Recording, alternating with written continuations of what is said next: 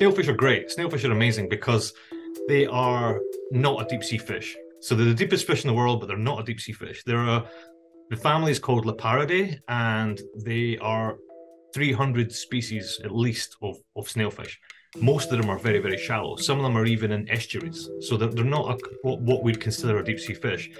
But they've speciated into every corner of the globe, and they've overtaken all the deep sea fish. So these ones, as you see in the video, are 1,000 meters deeper than what you would normally think of as being a deep sea fish. So I love the fact that they're kind of small and goofy and transparent and just not being very deep sea like, yet at the same time they're way more deep sea than most deep sea fish. Oh, you still get a real good buzz out of it, because the way in which the cameras work is you put them underwater for maybe 10 hours and we have no real-time communication. And it's always really satisfying with that moment where you see not just a fish, but even a lot of fish in really good high definition video. You realize you've really nailed it. It's great fun.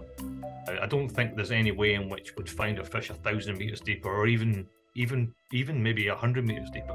We tell people from the very early ages, as young as 2 or 3, that the deep sea is a horrible, scary place that you shouldn't go, and that grows with you with time. And even if you watch the best documentaries in the world, they'll still tell you that the deep sea is this cold, dark, alien place full of monsters, and therefore we don't appreciate the fact that it is fundamentally most of planet Earth, and the resources should be put into understanding it and trying to work out how we're affecting it and how it works.